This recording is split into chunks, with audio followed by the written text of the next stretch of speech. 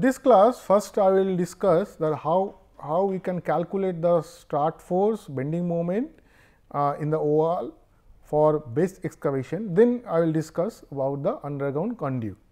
So, first I am solving one problem related to the base excavation, and I will show you how we can determine the start forces for the base excavation.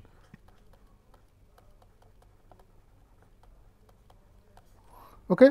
So, I am taking one problem that this is the wall. Okay. Sometimes if it is the permanent structure, then this can be diaphragm walls are also used. So, that means this can be temporary structure, it can be sheet pile.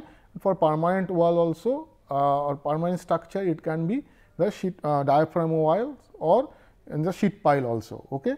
So, this is the base excavation ground level, this is the wall, okay, this is the dredge level. So, here, so these things will continue below the dredge level.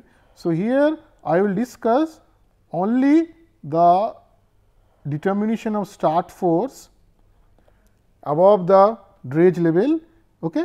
So, this is the dredge level.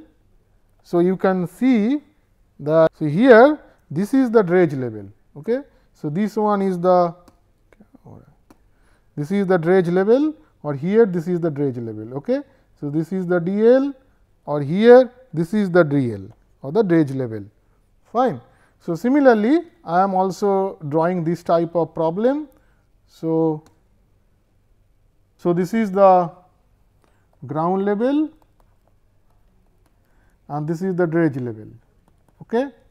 Now, we have 4 start system, excavation system. So, this is one start, this is another start, and this is the third start, and fourth start is placed as the dredge level. Okay. So, this is first, second, third, fourth. Sometimes you cannot place start in the dredge level. So, in that position you have to remove that start, but here this is the 4 start, and the spacing, vertical spacing is given 1.5 meter, the first one, second one is 2.5 meter from the first one, and then this is also 2.5 meter, and this one again 1.5 meter. Okay. And the soil properties, gamma unit weight is 18 kilonewton per meter cube, and Cu value is equal to 30 kilonewton per meter square. Okay. So, the distribution, as I mentioned, that first we have to check that what is the value of that gamma H divided by C or Cu. So, gamma is 18 and H value is, you calculate this H value is 2.5, 2.5 and then 3, this is total 8 meter. So, H value is 8 meter. So, this is 18 into 8 divided by 30. So, that equal to 4.8. So, which is greater than 4. So, ideally we should use, if it is greater than 4, then we should use this distribution, okay, because it is greater than 4. We should use this distribution, okay, but this value is 4.8, very close to 4. So, what I will do, I will check both the distribution, then I will decide which one I will use, as this value is very close to 4, but as it is close greater than 4. So, theoretically you can directly use that, that is not a issue, but I will check that and then I will use based on the values that I will get. Okay. So,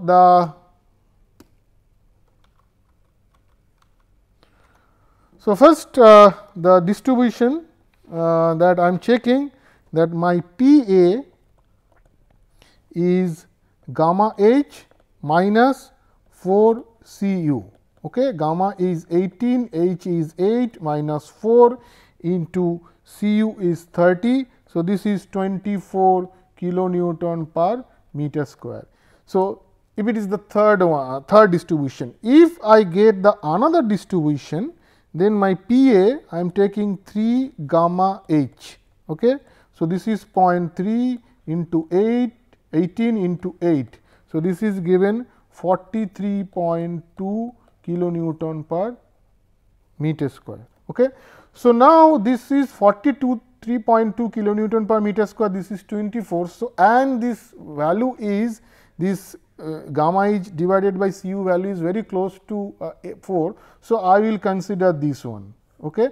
But theoretically you can consider 24 also, but as 20 this is 43.2 kilonewton per meter square, which is greater than 24. So, I am using 43 as the your stress distribution, but I will take that your distribution is the fourth one, but the value I am taking the second one, because you can see that my this is distribution is I am using this one, but value I am taking the second one. Okay. Just clear this thing, because as gamma H divided by C is greater than 4, it is 4.8.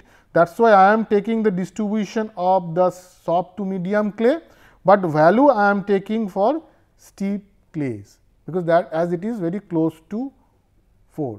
But you can consider the distribution of soft clay, as well as you can also consider the 24 kilonewton per meter square, that is also correct. Okay. So, to be on the safe side, I am considering the 43 your how much 43.2 kilonewton per meter square distribution UDL value and pressure value, and the distribution I am taking the right one. Okay. So, clear that. So, that is why I am so now. Okay, so, I will take this distribution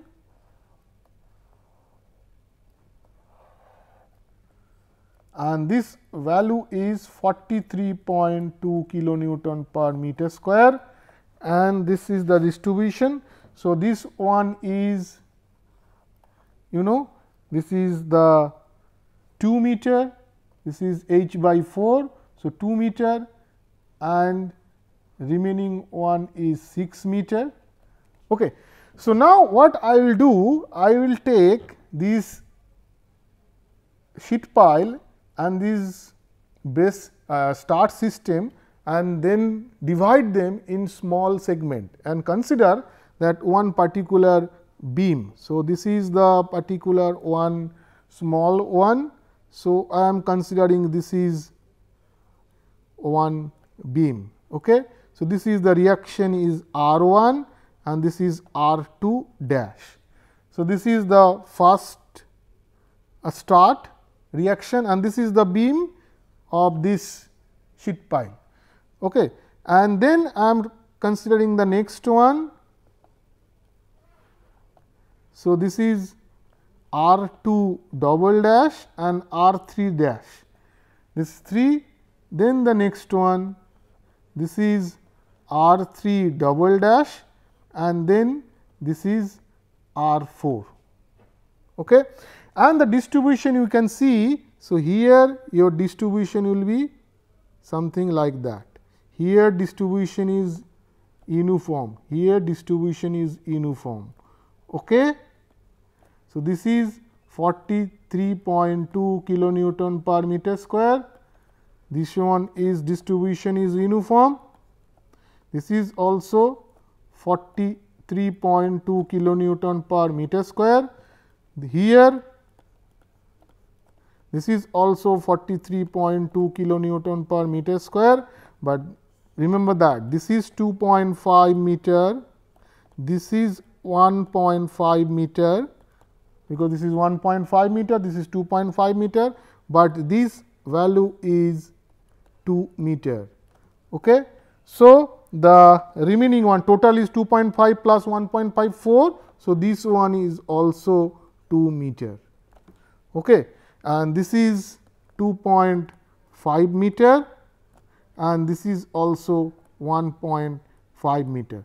So, depending upon the number of start, so I have taken this small segment. So, this is the distribution, this distribution I am talking about, this distribution that I have divided in number of parts for the simplified analysis. These things I have done to simplify this analysis. As I mentioned, this is a simplified analysis.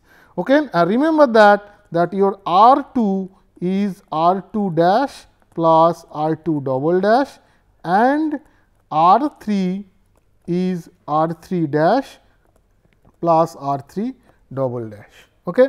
So, now what I will do for the first one. So, the first beam, second beam and the third beam. So, now if I take the first beam, then this is R 1 into, I am taking the moment from this point, okay, from this R 2 dash point. So, R 1 into 2.5, that will be the total first triangle, then the rectangle, triangle 1 half into 2 into 43.2, lever arm will be 2 meter plus from here this is 1/3 of 2. Okay. Then plus this rectangle which is 2 meter into 43.2, and lever arm will be 2 divided by 2. Okay. So, if I solve that, I will get R 1 is equal to 80.6 kilonewton per meter. Okay. Now, as I mentioned that there is two spacing of this star system. So, one is vertical, that I have given, horizontal spacing SH was given 2 meter. Okay.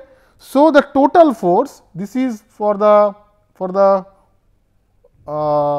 one start, and this is kilonewton per meter. So, now the total force in start 1, okay, is equal to R 1 into SH, okay, the horizontal spacing. So, this will be 80.6 into 2. So, this will be equal to 161.2 kilonewton. Similarly, solving the second beam, for second beam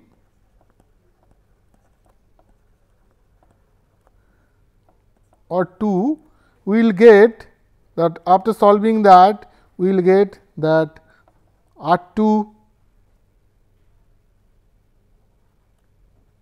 So, from the first beam also, that R 2 dash will give you that R 2 dash plus R 1 is equal to R 2 dash plus R 1 is the total force. Total force is the triangle first half into 2 into 43.2 plus 2 into 43.2.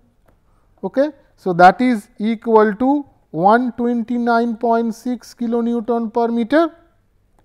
So, and R 1 is 80. So, R 2 dash is equal to 129.6 minus 80.6. So, this is equal to 49 kilonewton per meter. Okay. So, similarly, from beam 2, so similar way we can determine that R 2 double dash is equal to R 3 dash, because it is symmetric, okay, loading is symmetric, is equal to 54.0 kilonewton per meter. So, my R 3 is equal to, or R 2 is equal to R 2 dash plus R 2 double dash. So, this is equal to 49 plus 54. So, this will be equal to 103 kilonewton per meter. So, total force in start 2 will be 103 into 2, that is equal to 206 kilonewton. Okay. Similarly, from beam 3, I can write that R 3 double dash is equal to R 4 is equal to 32.4 kilonewton per meter. So, the total force in start 3 will be equal to R 3 dash plus R 3 double dash into 2. So, this will be equal to 172.8 kilonewton.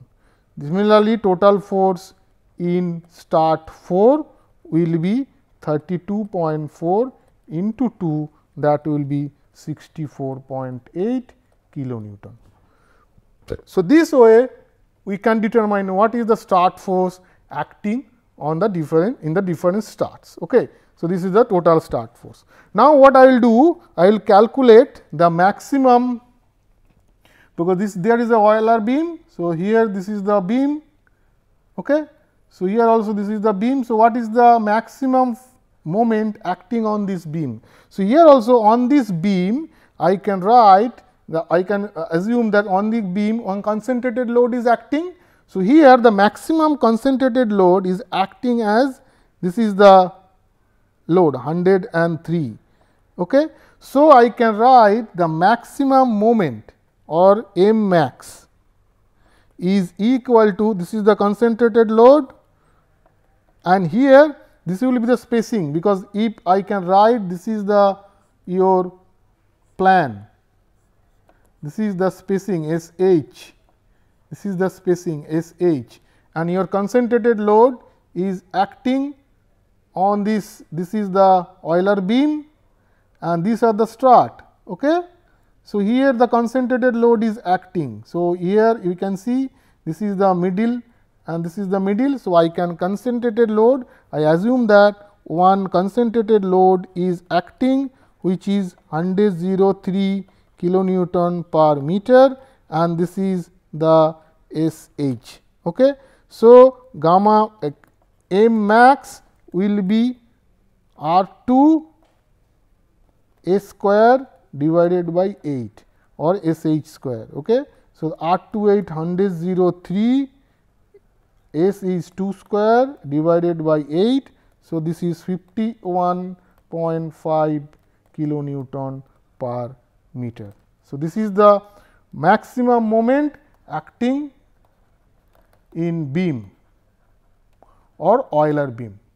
So, now I will calculate what is the maximum moment is acting in the strut. Now, if I consider maximum moment acting in the sheet pile or the wall. Okay. So, now this is the different start position. Okay. So, now if I draw the shear force diagram, then the shear force diagram will be something like this.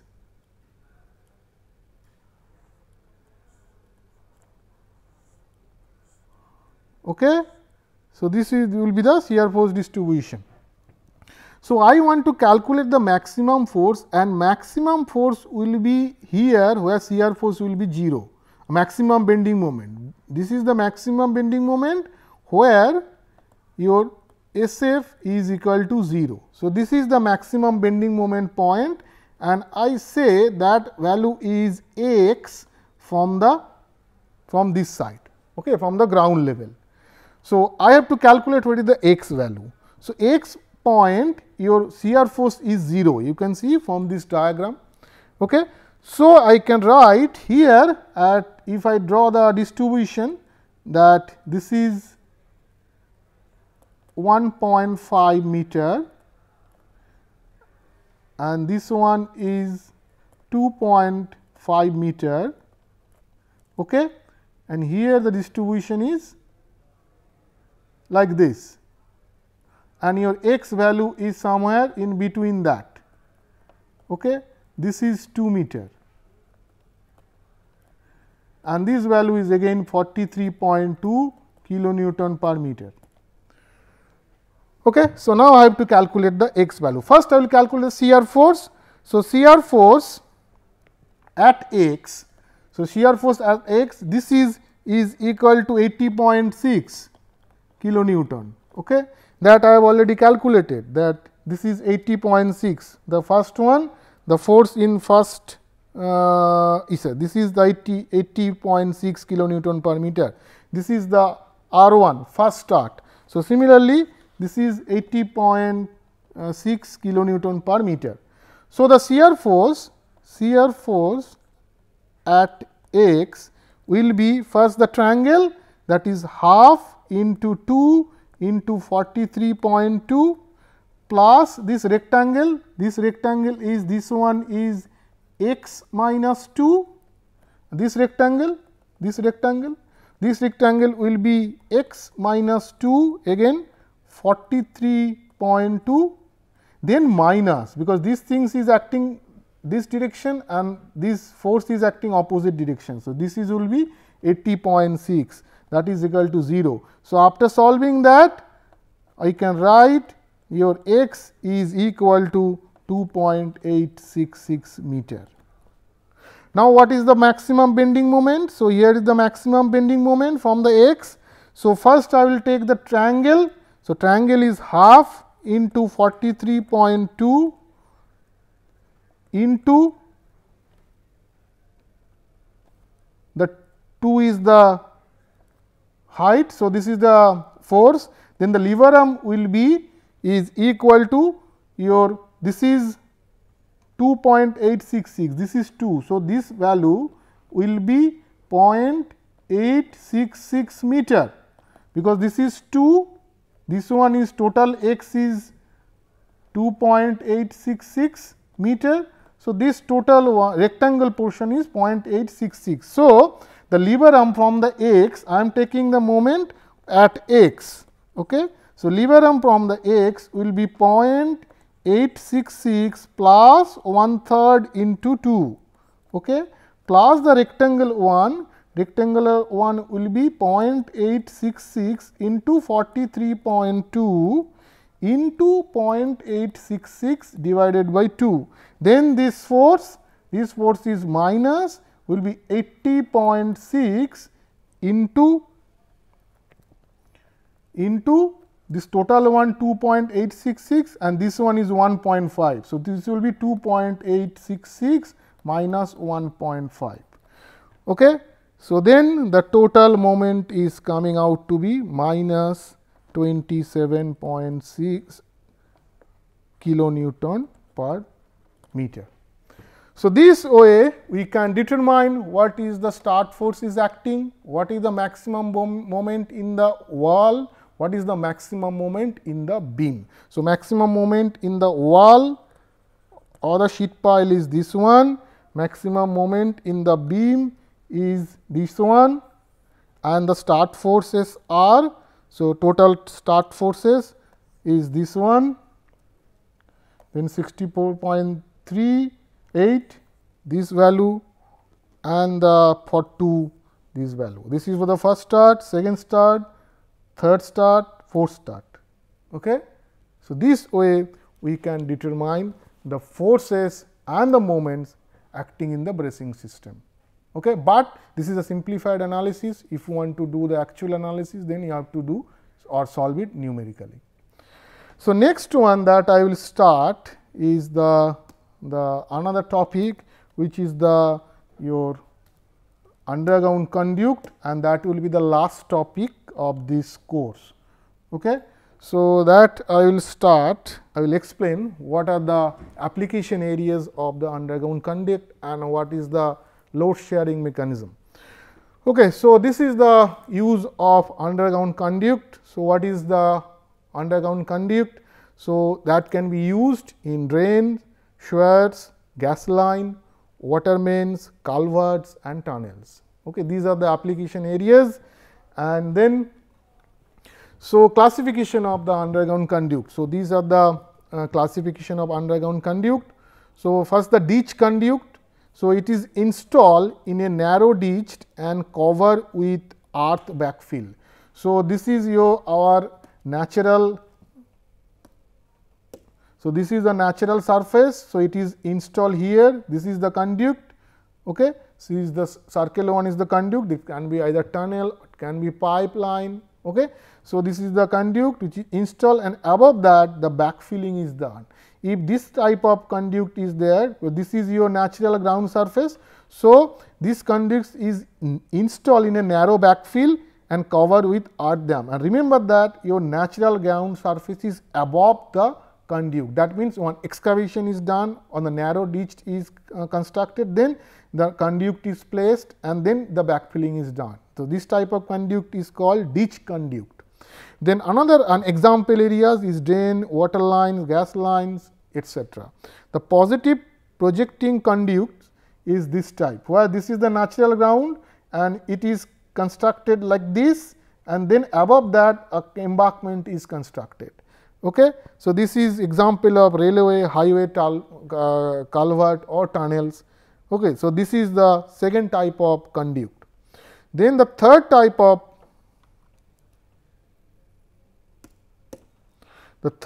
of conduit is negative projecting conduit. So, here this is natural ground surface. So, here it is installed below the natural ground surface with some excavation, and then this portion is filled with loose soil, then above that the embankment is constructed. So, what is the idea of this loose soil? Because of this loose soil, the stress which is coming on the conduit is reduced. So, it is mentioned this and the embankment is constructed. So, to reduce the soil pressure. So, to reduce the soil pressure on pipe under an embankment. So, I will explain how the soil pressure is reduced under this type of arrangement. The fourth one is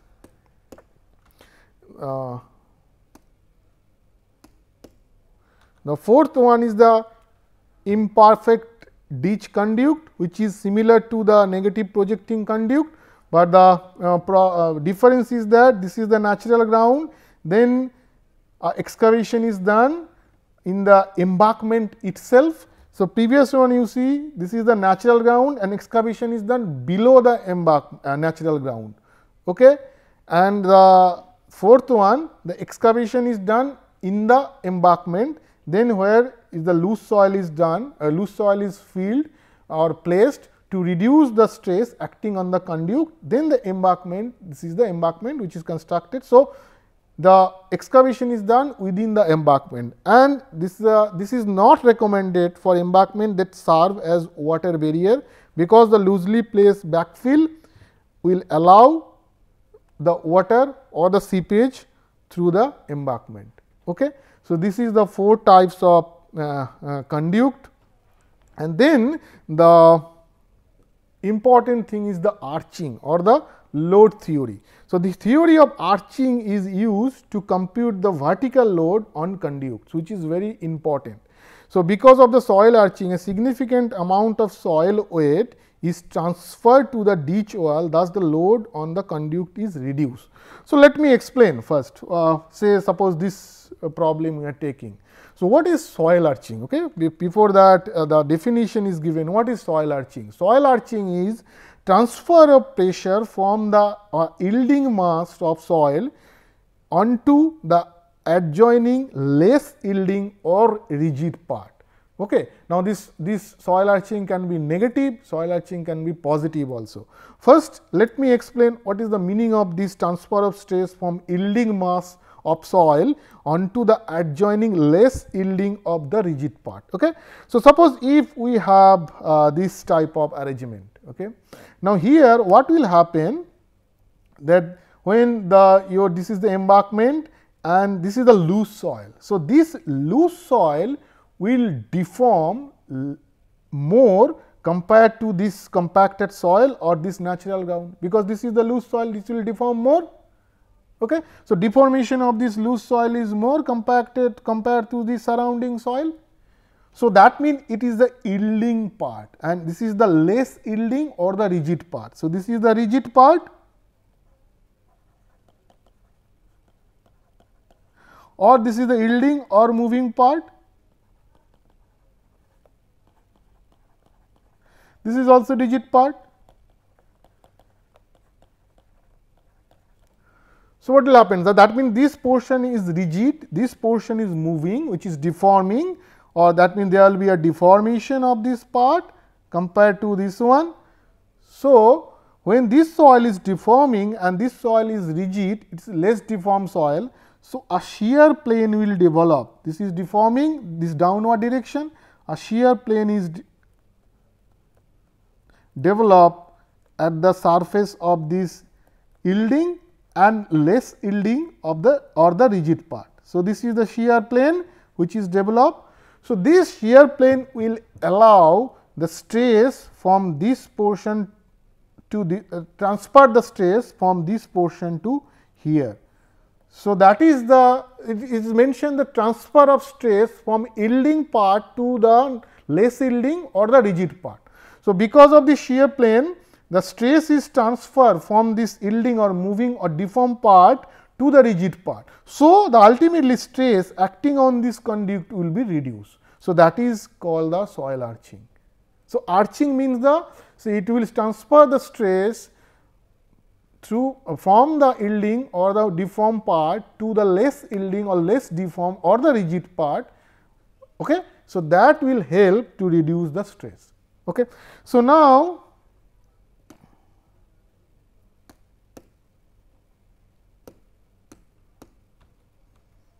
similar thing will done here also, because here also it is the loose soil.